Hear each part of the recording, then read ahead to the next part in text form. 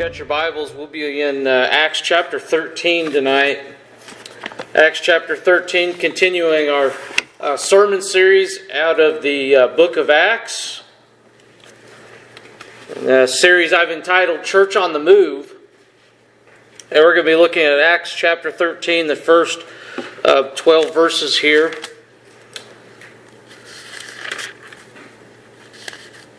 Acts chapter 13, starting in verse 1. I'm going to read these first 12 verses, and then I'm going to pray, and we'll get into the message this evening. So Acts chapter 13, verses 1 through 12.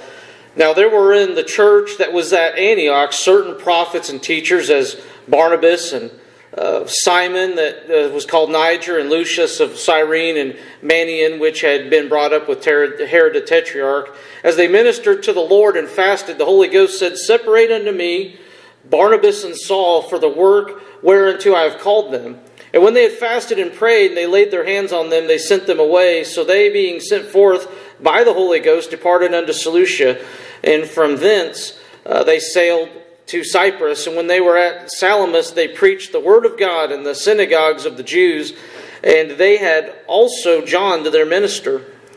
And when they were gone through the island unto Paphos, they found a certain sorcerer, a false prophet, a Jew, whose name was Bar-Jesus, which was with the deputy of the country, Sergius Paulus, a prudent man, who called for Barnabas and Saul and desired to hear the word of God. But Elymas, the sorcerer, for so is his name by interpretation, withstood them, seeking to turn away the deputy from the faith. Then Saul, who is called Paul, filled with the Holy Ghost, set his eyes on him, and he said, O full of all subtlety and all mischief, thou child of the devil, thou enemy of all righteousness, wilt thou not cease to pervert the right ways of the Lord? And now, behold, the hand of the Lord is upon thee, and thou shalt be blind, not seeing the sun for a season. And immediately there fell on him a mist and a darkness, and he went about seeking some to lead him by the hand. Then the deputy, when he saw what was done, believed, being astonished at the doctrine of the Lord. The title of the message tonight is Missions in Action. Missions in Action. We're going to pray and get into the Word tonight. Let's pray. Dear Heavenly Father, I thank you for this evening, God. I pray that you can have free reign tonight. I pray you would bind Satan and bind all distractions. God, I pray you'd help me to preach like a dying man to dying people, and help me to say what you want said. God, we need you to work in this hour. God, we don't have revival just by entertainment or excitement. It starts with prayer. It starts with us being willing to have the finger pointed at us tonight. God, I pray you'd work in our service.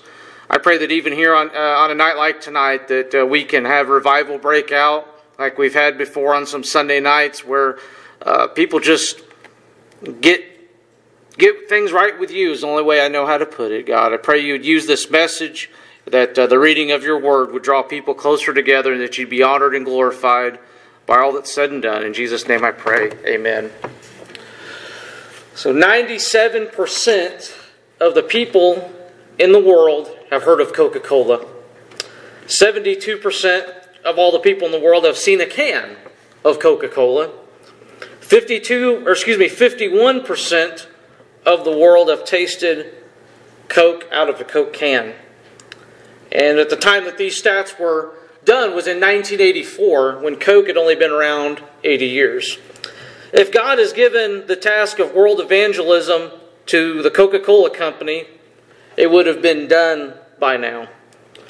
Something to think about, how Coke has gotten their brand and they've gotten their product all around the world. There's several franchises like that. McDonald's, KFC, you can see them in other countries. In fact, I went on a missions trip when I was 19 to Guatemala. I ate at a McDonald's in Guatemala City. The scary thing about that is it tastes exactly like the McDonald's here. Kind of scary.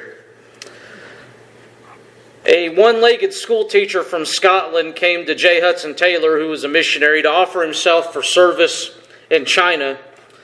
So J. Hudson Taylor said, with one leg, why do you think of going as a missionary? You only have one leg. Why are you wanting to do this? George Scott was this man's name, and George Scott said, "I do not see those with 2 legs going." And you know what? Because of his testimony, George Scott was accepted to go and help on the mission field with J. Hudson Taylor. Doing missions isn't an easy thing tonight. And when we think of missions, we think of missionaries that we get support for and we raise funds for, just like we do during the Lottie Moon offering. We raise those funds and we get those funds, which 100% of that goes to a missionary on a foreign field. And a lot of times those missionaries are in places where they're dark. And when I say they're dark, I'm not talking about the skylight is dark. I'm talking about there's places that are spiritually dark. If you mention a Bible, people are like, "What's that?" Or if you talk about Jesus, they're like, "Who is He?" They go to places where there's no concept of those places, of those things. We also think of missionaries that go to China and they put themselves on the front lines, if you will, and they sometimes risk it all. And they go there, and then I've heard stories about guys that go and then they get off on the airplane. They get a bunch of guys, put them in a van, and they drive them to a unmarked building somewhere in the town. And there's one light bulb right in the middle of the room because they don't want to draw too much attention to themselves. And just like some of those stories that are neat to listen to and hear, missions in action isn't just something that goes on in Beijing or in Panama. We talked about a brother that's serving in Panama, and he's got some camps going, about sending our VBS offering to. Those aren't the only places where missions need to be in action. It also needs to be right here in Christian County, right here in this community that we're situated in between Ozark and Sparta. We've got 2 communities. And I had a dear brother tell me there's a lot of Baptist churches around here. There's actually 3 just on this road. But you know what, friend? There's a lot of people out there that don't know Jesus. And I would add to that if everybody in Ozark and Sparta got up on a Sunday morning and said, "We're going to go to church," if everybody got up to do that, guess what? There would not be enough seating for everybody in our local churches if everybody in Sparta and Ozark decided to get up and go to church. And then you got some that are just in the outskirts of town. There's a lot of people, they've never heard a gospel presentation. They may have heard about church. They may have heard people talk about Jesus, but they've never heard a clear-cut gospel presentation where they're born as a sinner. And something a lot of people don't like to hear. But we've got to hear that, and we've got to accept that before we can accept the good news. We can't just give the positive news. Missions in action just isn't the positive news. And in the reading we just read, before we go back over it, it wasn't an easy thing for them to go and do. They had opposition here from that sorcerer. If I take a car and your car needs to be jump-started, and my dad taught me a long time ago, you carry a pair of good jumper cables with you. I've got the same jumper cables I've had since I was 16, and those jumper cables, they work. That thing's built really good. Because you might need help, or you can help somebody else. Now, if I said, I don't want to be a negative person, all I'm going to do is hook up your positive terminals, you would look at me and say, "Brother Josh, you are nuts, you have lost it." You've got to hook up the positive and the negative. So what do we see about this missions in action? What can we learn tonight about this missions in action? A couple things. Number one, our first point for study tonight, we see the starting point. We see, number one, the starting point back here, verse 1 and the first part of verse 2. Now they were at the church that was at Antioch, and that ought to be an attention getter for us, because that church at Antioch was not just, they just opened their doors and turned the lights on. Those people were the ones that were first called Christians. And they were called little Christ because everything they believed, everything they taught, it made a difference there. So it says, now there in the church that was at Antioch, certain prophets and teachers as Barnabas and Simon that was called Niger, and Lucius of Cyrene, and Manaen, which had been brought up with Herod the Tetrarch. They ministered to the Lord and fasted. This church at Antioch had become a home base for missions. We see an emphasis here on the local church. That Greek word, some of you might be familiar with it. The Greek word for church is ekklesia, which means out of. And to call, the church is an assembly of people brought together for a single purpose. I find it funny that there's churches that'll start and they'll say this is the satanic church, because church also means that which belongs to God. So it's kind of interesting. The satanic church. Okay, you're saying you belong to Satan, but you're also saying you're a gathering that belongs to God? That doesn't compute with me. Biblically speaking, the church is a called out assembly of baptized believers, purchased by the blood and indwelt by the Holy Spirit. The church is also defined, like we said, as that which belongs to God. So we see here the local church, but we see here church growth. We see some people here that are called prophets and teachers. And we need to understand here about these guys with Acts as a transitional book, there are no more prophets. There are teachers, but there are no more prophets. If somebody gets on the TV late at night on the higher cable television channels and says, I'm a prophet, I'm an apostle, they don't fit what would be a job description for a prophet. That doesn't happen anymore. There's no more prophets, there's no more apostles. You're better off just turning the TV off and just reading your Bible. Ephesians chapter 4, 11 through 12 says, and he gave some apostles, some prophets, some evangelists, and some pastors and teachers for the perfecting of the saints, for the work of the ministry, for the edifying of the body of Christ. Prophets gave revelation, and teachers gave interpretation and understanding. So today we have people that God wants to use in a church to give understanding. Most of the people, by the way, they say, I'm an apostle, I'm a prophet. There's a problem there. It's called I-itis. It's about them. And usually it's about making the money, making the dollar, the coin of the realm. I remember one guy got up on TV one night. I was flipping through channels when I was younger. I was a teenager, I think, and it was all about send this money, and he had this number at the bottom of the screen, and it's all about him. He doesn't even have a Bible open. He has some pictures that look like something from the Middle East behind him, but there wasn't anything about Jesus except for when he had a prayer and he just kind of stuck Jesus into the prayer a little bit. He's trying to make money. Cyrus is mentioned here. He was from Africa. So Antioch was a church of diverse backgrounds. So you had a guy from Africa. You had Barnabas. You had who else here? You had Manian. You had Lucius of Cyrene. I mentioned, I think I said Cyrus. I meant Lucius. I read his name wrong. So you have all these people here. They're from different backgrounds. Not just ethnicities. It's different backgrounds. All these people here probably had very little in common. But they had one thing in common. Their passion to share the gospel and their passion for people to understand better who Jesus is and how He could change their lives. You know, we're going to have I don't know when we're going to do it, but we're going to have a testimony and praise night here. And I'm going to bring some people in to share testimonies. I guarantee you there's some of these people, they're dear friends of mine. We came from different sides of the tracks. Drugs, alcohol. I could not tell you the difference between street drugs and vitamins at the Dollar General store. But you know what? Those people that are from the different side of the tracks, we serve the same Savior. We both had to be saved. We both had to have an encounter where Jesus came in and changed the direction of our path. Proverbs 29:18 says, where there is no vision, the people perish, but he that keepeth the law is happy. Or happy is he, For where there is no vision, the people perish. A lot of guys will use that to try to talk about a vision they have for a ministry or a church. But the primary application here is not so much, well, I'm going to use this verse to proclaim some title I want to use to talk about the next year. It's about the revelation of God is what he's talking about, where there is no vision. We've got to keep publishing the Word. How do we publish the Word? By talking about Jesus, by getting out here and inviting people to church, by trying to disciple people.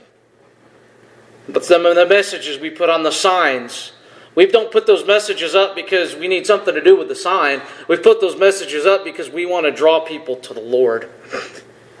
This isn't about having a vision with dreams and personal goals. It is about the Word of God giving us perspective. The disciples were called Christians first at Antioch. Clearly, their walk matched their talk.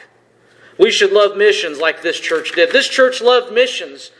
And they sent out the best of the best. They didn't say, well, we're going to hold back Barnabas because he's such an encouragement to me. I don't want Barnabas to go anywhere. They let the best go. They sent the best of the best. They didn't hold anything back. In Acts chapter 11, we went over this some time ago, but listen carefully. It says, the tidings of these things come into the ears of the church which was in Jerusalem, and they sent forth Barnabas that he should go as far as Antioch. And when he came, he had seen the grace of God and was glad, and exhorted them all with the purpose of heart they would cleave to the Lord. For he was a good man, full of the Holy Ghost and of faith, and much people was added unto the Lord. Then departed Barnabas to Tarsus to seek Saul. And when he had found him, he brought him unto Antioch. And it came to pass that a whole year they assembled themselves with the church and taught much people, and the disciples were called Christians first in Antioch. You know what? It'd be real tempting for me to say, don't go anywhere, Barnabas. Stay here. I need your encouragement. It'd be easy to say that, but they sent him out. Barnabas was an encouraging and equipping member of the church. This man, if there's a motto that a lot of churches use, this man lived up to that. And that motto is this: every member a minister. Not just the pastor, not just the minister of music, not just the children's church director, not just the Sunday school director, but every member being a minister. That's how Barnabas served. I believe he did that. We see here church prayer and fasting. We see here that in this middle part of verse 2, that they prayed, or they ministered unto the Lord and fasted. So there's prayer here. They ministered to the Lord. What does that mean? Where's the Lord at so I can minister to Him, you might ask?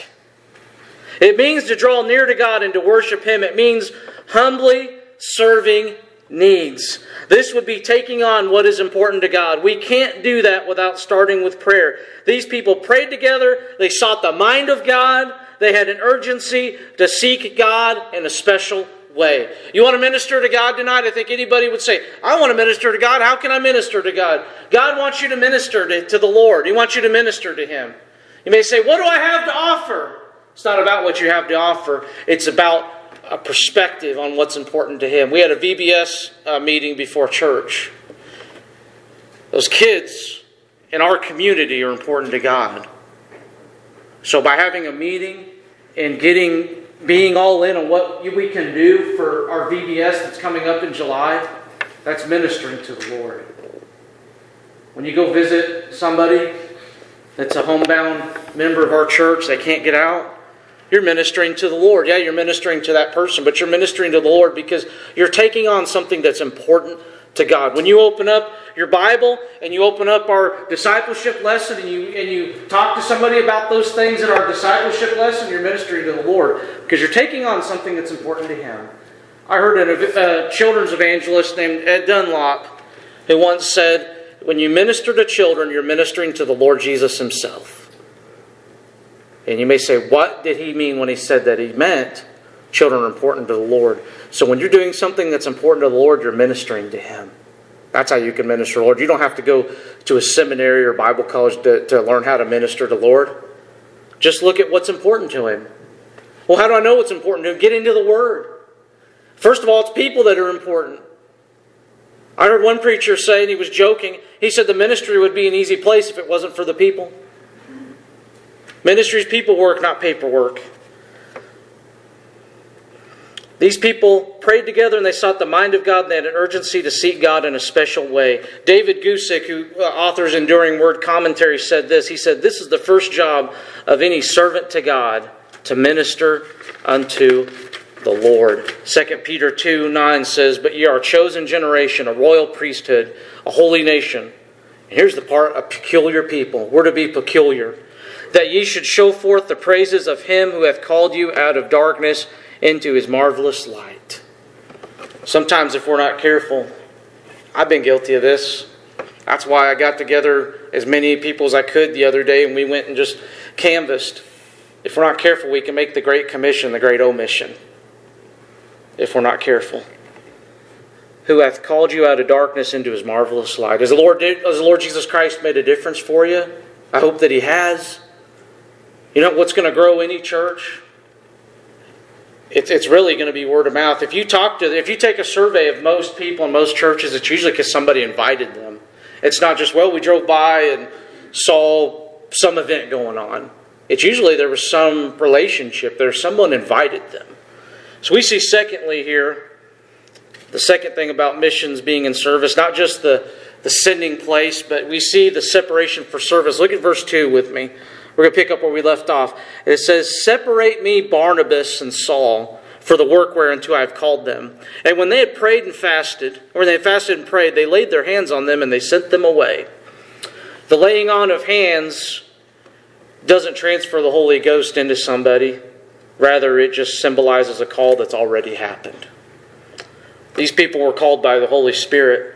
The call was heard because everyone had put themselves here in a position to hear from the Holy Spirit. The Holy Spirit will not shout over the world or our pride. If I've got pride in my heart, Holy Ghost isn't going to just try to overpower that. Because the way the Holy Ghost operates is that He's meek. He's waiting for you and I to be willing to take our hands off. I mentioned this morning the idea of a fresh surrender. When was the last time we just took our life and just made it a blank check? And said, wherever, whatever you want me to do, Lord. The Holy Spirit will not shout over the world or our pride, but because these people put themselves in a position to hear Him, they heard the call loud and clear without any doubts. Linda's graciously put together, was it a prayer guide you said? 14 days before VBS. 14 days before VBS. I'm already wanting to get a hold of that prayer guide. Because you know what? I've got to get started praying for that. We aren't going to see God show up and do anything if we aren't looking for Him. And we've got to start praying. Prayer doesn't instantaneously change and create a utopia, but prayer helps us put on our spiritual glasses so we can see God working. I know in my life I failed to see God working, not because God failed to do something, but because I wasn't putting myself in that position to hear from God. I was too wrapped up in myself. I was too prideful. I was too focused on my little self. Instead of just saying, God, I'm lifting this up to you. Tell you what, in the last 3 years, I've had some situations go on where I've just had to say, God, I'm lifting this up to you.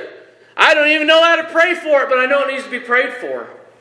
I've had to do that with a situation this week. God, here it is.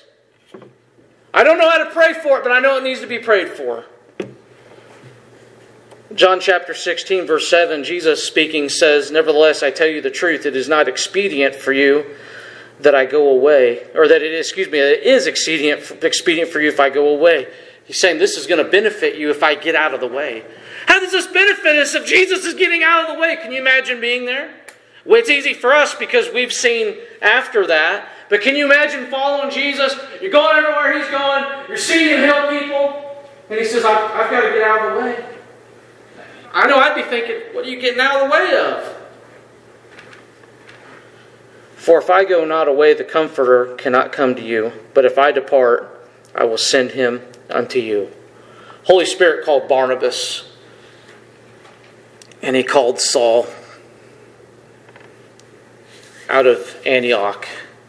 It was a clear call. Go through all of Scripture to see how the Holy Spirit worked and works throughout redemptive history. This gives us a blueprint for Holy Spirit leading and Holy Spirit calling. The separation from service not only involved the calling of the Holy Spirit, but also involved sending of the local church. This was the first agency to send missionaries out. Boards and organizations and what they used to be called missionary societies are a good tool, but ultimately it starts in the church. One of my favorite stories about Mount Zion Baptist Church is a story, and I actually made a video of it a little while back, called Sylvia Arnold. She got saved right here on this property in 1930. And then she went off to Biola University and got a Bible degree. And then she went into government schools in Arizona. Okay, it's still on. Looked like it was off. She went into some government schools in Arizona, and I did some research on those, and I don't even want to get into the time what all that was, but she went there, and these were children. A lot of them were orphans. And she witnessed to them. She wrote letters. She traveled around and raised money for different projects. There was a remodel of a girl's dorm that she worked really hard to get money raised for. And she'd get in there and she would, I don't know how many scores of children accepted the Lord because she went to some obscure town, Page, Arizona. Anyone ever heard of Page, Arizona? She went there and labored for a lot of years. And I don't know what happened to her later in life, but I know she spent a lot of time there sharing, probably doing what we're doing for VBS. She probably did that week in and week out, that kind of intensity, I'll just call it. This church in Antioch willingly gave up some of their best leaders and their best workers. We must invest financially, and we must invest physically to the cause of Jesus. Throwing money at something isn't always the answer. Sometimes we've got to be what Brother Mark reminded me of yesterday, being the hands and feet of Jesus. Getting out there, seeing what we can do. Or we've got to move on here. Number 3, we see the sending of the saints. Verses 4 through 12 tells us that they were sent out. And then they were sent by the Holy Ghost in verse 4. And they departed unto Cilicia. And then they went to Cyprus. And then they were at Salamis in verse 5. They preached the word of God in the synagogues. And then it talks about how they came across the false prophet, Bar Jesus, which we'll get into him here in a moment. And the trouble he tried to stir up, and he tried to turn somebody away. And then you go down to verse 9. Paul had to have that prayer life where he had the spiritual glasses on, where he could say what he said here in verse 9, or excuse me, in verse 10. He said, full of all subtility, subtil. I can never say that word right. Being subtle, and all mischief. Who does that remind you of? Satan. That's how Satan works. If you find somebody that says, I'm going to do things, but I'm going to be real subtle, I'm going to be real undercover about it, better be careful. Because that's how Satan works. In fact, he even says that, thou child of the devil, thou enemy of all righteousness, wilt thou not cease to pervert the right ways of the Lord? He says, won't you just stop? In verse 11, he says, now behold, the hand of the Lord is upon thee. Boy, that scared me. And thou be blind, not seeing the sun for a season. And immediately there fell on him a mist and a darkness. And he went about seeking some to lead him by the hand. This guy couldn't even get himself out of a wet paper bag at this point. And he goes on, and when the deputy... Here's what happens with the sending of the saints, and people are devoted to the mission. Because, man, it would have been easy to quit. Because I guarantee you, this guy... This Elymas, Bar Jesus, he didn't let up. But Paul didn't let up either. Because here's what happened. Man, when we think something's going bad, man, there's times I've thought, oh, it's going down the tubes, Lord. What are you doing? And then all of a sudden, listen to what happens in verse 12. Then the deputy, when he saw what was done, believed, being astonished at the doctrine or the teaching of the Lord. You know, it's not in my notes, but I want to say something about verse 12 before we talk about anything else here. When you're discouraged, when you're ready to just throw in the towel and quit, you never know who's waiting for you to just keep being faithful. You never know who's waiting for you to just teach that lesson, or to sing that song, or to clean up that area, or whatever it may be. Or somebody that you pick up and bring to church every Sunday. And maybe you don't get a thank you for it. That person needs you. When you go out canvassing, the community needs you to do that. Now they won't say, oh, we need Mount Zion Baptist Church to come and invite us. They're not going to say that. But you know what? According to what God's Word says, they need you. Jesus even said, go out of the highways and the byways. By the way, that was before I-44 was even built. Before even old Route 66 was built. It says go out into the highways and byways and compel them to come in. Invite them. So the sending of the saints here, we see that there's a team. They went to Cilicia, which is 16 miles south of home, to Salamis on the coast of Cyprus. Now, some of us drive that far. Okay? Well, The Apostle Paul didn't have a Lincoln Navigator to just get in and say, I'm just going to go to the next place. If you had some money, you might have rode an animal, or you did the real old school thing and you walked. Walk 20 miles in one day. That kind of gives you an estimate of what a day's journey would have been in Scripture. I've walked from Springfield to Bolivar 34 miles one way. I'm crazy, I know. I had somebody pick me up in Bolivar. And I tell you what, I was tired after that. I didn't do anything for about a day and a half. And go on the Frisco Trail. I wouldn't recommend you necessarily do it alone like I did. But it's kind of interesting. But that has really not a whole lot to do with this. I'm just using that as an illustration to say, well, we see mileage like that in Scripture. Like, that's nothing. I drive that far every day. It's different back then. Mark chapter 6 and verse 7, he said unto he called unto them, the 12, and began to send them forth 2 by 2 and gave them power over unclean spirits. Jesus sent the disciples out 2 by 2. There's a huge danger of loneliness in the ministry. We need people around us to encourage, support, and walk next to us through a hostile world while working the ministry. The world doesn't say, oh, I'm so glad that you're coming here to minister. I'm so glad you're doing music ministry at Mount Zion Baptist Church. Or I'm so glad you're doing Sunshiners on Wednesday nights. Or I'm so glad you teach a Sunday school class. If anything, the world's like, why are you doing that? By the way, Satan can't get you lost tonight, but if he can make you think you're wasting your time here, he's going to try to do that. He'll try to get you discouraged. They send help. They were sent with help from John Mark, who's mentioned here in verse number 5. John Mark was with them as their personal assistant. Whatever needed to be done, that was his task on this missionary journey. If they needed some food, he would go and get the food. If they had a need to a place to stay, he would go out and secure a place to stay.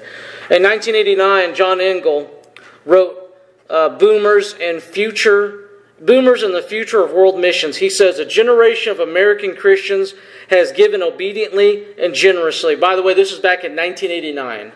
He writes this. Unfortunately, they have aged. Here is a conclusion which cannot be ignored. It is highly unlikely that this aging financial base in North America can support accelerated world evangelism. The slack must be picked up or taken up by younger Christians. He said that all the way back in 1989. That's part of why VBS is important. If you teach a Sunday school class with somebody that's younger than 18 and below, we need you. Because that's what's going to get people saved. That's what John Engel's writing about in 1989. These people face satanic oppression here in Acts 13. After traveling 115 miles now, they meet a sorcerer who pretends to be a prophet. His real name was Bar Jesus, which means the son of Jesus. Can you imagine that? It doesn't really surprise me a whole lot because we have a lot of craziness and nonsense that goes on today. This guy is going around saying, you heard of Jesus? Well, I'm his son. It was a little harder to do fact-checking back then than it is now. You couldn't go find his birth certificate down at the local county records. That didn't exist. We should not be surprised or shaken by opposition. Charles Spurgeon said this about opposition. He said, wherever there is likely to be great success, the open door and the opposing adversaries will both be found. He goes on to say this, if there are no adversaries, you may fear that there will be no success. And listen to what he says here to wrap up his statement about adversity and opposition. He says, a boy cannot get his kite up without the wind, nor without a wind which drives against his kite. You know, if I'm trying to fly a kite, man, it may be hard. You ever flown a kite in a high wind before? It's been a few years since I've done that. And man, sometimes it's hard. It's like, I can't get that thing up there. And the thing I used to hate, what would happen, I'd get that kite up there and the wind would just knock it down. Like, why won't my kite fly? Well, once I got some slack out of it and I got it going, then it was like it was flying me. Elymas was intelligent and smart. He knew how to combat the influence of the Word of God. Now notice the intent of this man, which is the intent of all false teachers. He sought to turn away the governor from the faith. See these men here, even in the force of opposition here, they experience God's mighty power. Paul's experience in verse 9 and Paul's boldness in verse 10. Paul was given discernment about the sorcerer. Paul himself did not have discernment about this, but Paul himself saw through the lies. He saw through the false teacher here. Part of why we go through and we've taught doctrine and 18 lessons of discipleship, some of it is because I want you to help people follow the Lord, but some of it's because I want you to see false teaching when it comes. I want you to be able to recognize, that doesn't line up with this. In the Old Testament, there's a book that says, I think it's in Hosea, about people being destroyed because of lack of knowledge. And we've got some quotes up here. Pray for the USA. The lost matter most. The USA and the lost, there's lack of knowledge right now. You wonder why we've got problems that we have. We have a political system that's messed up. That's probably the kindest way I can put it tonight. Trying to be as unbiased as I can. But a lot of it's no lack of knowledge. A lot of it's because we have people that don't know history. George St. Anna once said, those who fail to study history are doomed to repeat it. And we aren't studying our history like we should as a nation. But I got to move on. Paul had boldness. He talks about in Philippians about the boldness. He says in Philippians 2:15 through 16 that ye may be blameless and harmless, the sons of God without rebuke, and in the midst of a crooked and perverse nation. Sounds a lot like where we're at, doesn't it? Wicked and perverse. Listen carefully what he says here. Among whom ye shine as lights in the world, holding forth the word of life. How do I hold forth the word of life? Right here. Get in it, study it, live it. And he goes on to say that I may rejoice in the day of Christ, that I have not run in vain, neither labored in vain. The sorcerer is blinded in verse 11. Certainly, I don't know why I thought that word was carnality. Probably my contacts are acting up. Certainly those who are resisting God are blind spiritually. So God is just giving Elymas a spiritual blindness corresponding to his physical blindness, corresponding to his spiritual blindness. However, we never hear of Elymas repenting. Paul was blinded. We read about that a few chapters back. The Apostle Paul gets blinded. Very similar here. Paul couldn't find his way out of a wet paper bag when he got blinded. People had to leave him town. Paul, as a result of his blindness, realized how spiritually he was blinded. And he repented and turned toward the Lord.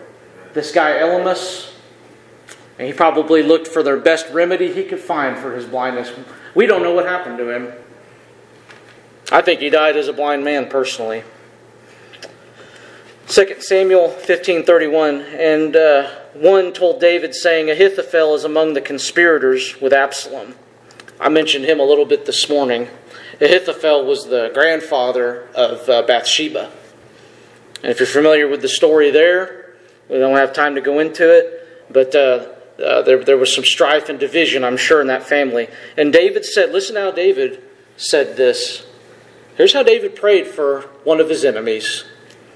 Ahithophel was one of his enemies. Ahithophel was a man that advised David, but listen to what he said. I pray thee. He says, O Lord, I pray thee, turn the counsel of Ahithophel into foolishness. That's all he said. There's nothing wrong, by the way, if somebody's wicked, just praying that their plans don't go out as planned. It's okay. He didn't pray for anything bad to happen to Ahithophel. He just prayed that the plans would just be foolishness and no one would listen to him and carry him out. And they got to see their first convert to Jesus. The deputy saw the courage of Paul. Paul stands with conviction, bold in his belief and willing to make a stand for Jesus. That made a difference here. The deputy sees what happens to Elymas' sin and his physical blindness, which corresponded with the spiritual blindness. If only we would see more of the trouble sin gets people into, we might run harder after the things of God. Matthew 7, 28 through 29, and we're almost done. I know I went a little long tonight, I apologize, but Matthew 7, 28 through 29 says, "It came to pass when Jesus had ended these sayings, the people were astonished at his doctrine, for he taught them as one having authority, not as the scribes." The scribes were leaders here, but they weren't leading very well. In closing, one afternoon, author Patsy Claremont found herself on an airplane sitting next to a young man. She writes, "I have already observed something about this young man when I was being seated. He called me ma'am. At the time, I thought either he thinks I'm ancient, or he's from the South where they still teach manners, or he's in the service." She said, "I decided the latter was the most likely. So I asked, 'Are you in the service?' And he says, 'Yes, ma'am, I am.' And she said, 'What branch?' And he said, 'The Marines.' And then somebody said, 'Hey, Marine, where are you coming from?' 'Operation Desert Storm.' And no kidding, Desert Storm. 'How long have you been there?' she asked him. 'A year and a half. I'm on my way home. My family will be at the airport.' And then Patsy Claremont said that she commented that he must have thought about returning to his family and home so many times while he was in the Middle East. He said, 'Oh no, ma'am,' he replied. We were taught never to think of what might never be, but to be fully available right where we were." In other words, his duty and task consumed his time and his energy tonight. As we close, missions in action. There's a part for everyone to play. It's not just the pastor. It's not just a Sunday school teacher, but every single one of us has a role to play. There's somebody God wants you to reach that I can't reach, that no one else can reach. But God wants to use you, your personality, your likes and your dislikes, all of that. Help us to be a church on the move and to be doing missions in action. Let's pray.